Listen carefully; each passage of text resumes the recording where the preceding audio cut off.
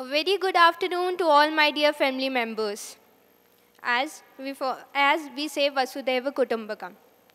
The current scenario of mankind is simply explained by Lord Mahavira's anecdote. He said, "A man is seated on top of a tree in midst of burning forest. He sees all living beings perish, but he doesn't realize that the same fate is soon to overtake him." Same applies to us. We are seeing the dismal situation of those 9 lakh children who has been displaced by ongoing war in South Sudan. We are thinking about plight of refugees in Syrian war and Rohingyas in Myanmar. And we are crying over the devastating effect of climate change. But we have failed to understand that these all problems mirror a planetary crisis. And planet is one, irrespective of the fact that it has been fragmented among various sovereign nation states. I, Tanvi, student of MIT CST, Civil Services Training Institute, would like to represent my views on topic that understanding the absolute need of world to unite spiritually, conceptually, and politically.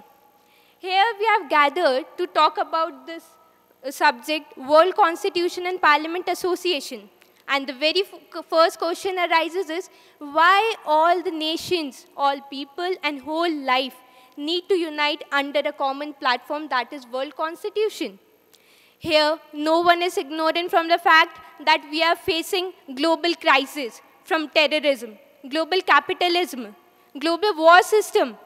And we are reading about the USA's and Russia's ambitions of increasing nuclear arsenal. We can imagine going back to Cold War era. Is this we really want for our future generations? No. Thus arises need to unite humanity under umbrella of World Constitution, because no more we can say, "I am Nija Paroveti." And it's a time for all of us to opine Vasudhaiva Kutumbakam.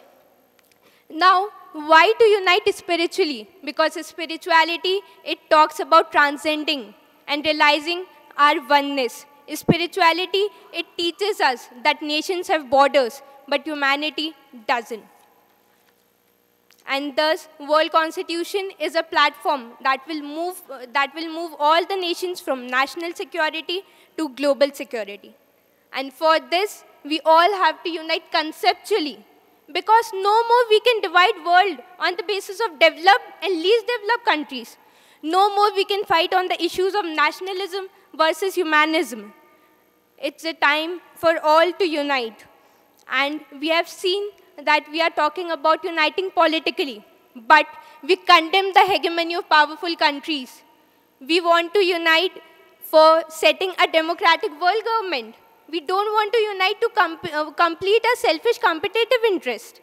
And hence, yesterday, Dr. Martin, he said that there is a mechanism where we will set House of Nations, people, and councillors, so that we will gather people from each and every corner of the world, and the decisions will be made on the basis of equality and not any veto power.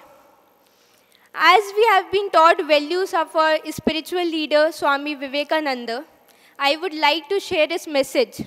He said, "As different streams having different sources, all mingle their waters in sea. So, different tendencies, though they appear, all lead to God. Similarly, all the nations from various parts, they have to unite spiritually, conceptually, and politically under this World Constitution." Thank you.